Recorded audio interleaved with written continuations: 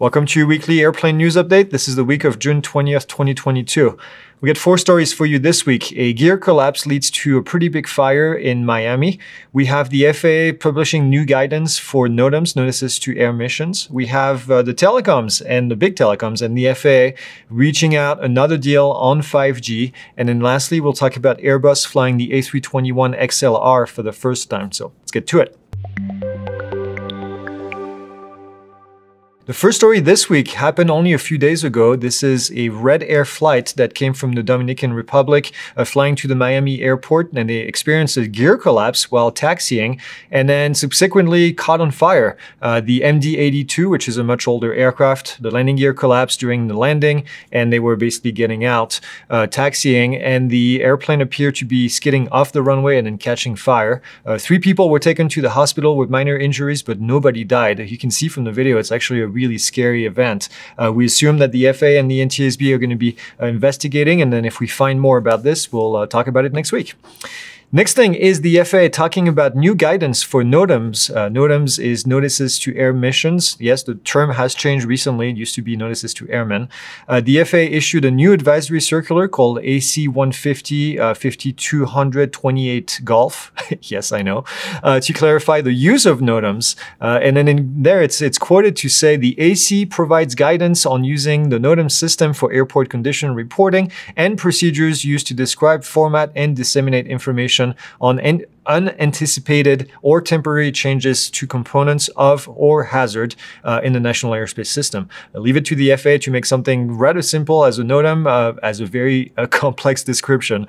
But the AC also says that NOTAMs are to provide timely information of unanticipated temporary changes to components, hazards in the national airspace system.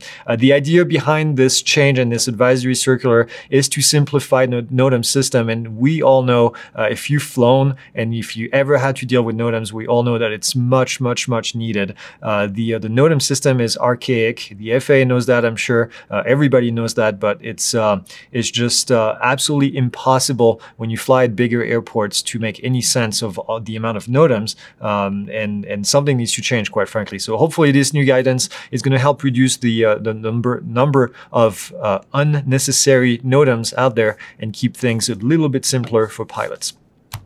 Next story is the telecoms and the FAA. So that's Verizon and AT&T have reached yet another deal to prevent disruption of flights in the airspace. The deal extends the reduced power in certain cities for another year, after which the telecom companies are expecting to operate their network, well, as it was designed. It appears that the FAA will be pushing carriers now, aircraft carriers, to replace the altimeter that may be experiencing interruption due to 5G, and then they're planning to possibly install filters that would reduce the risk of interference. If you remember, we've been talking about this for quite a while now. The FAA the telecoms were supposed to start using 5Gs early at the end of last year, early this year, and then somebody realized that there were going to be issues with interference to some type of altimeters with larger aircraft. So the FAA said, can you please not do that until we figure things out?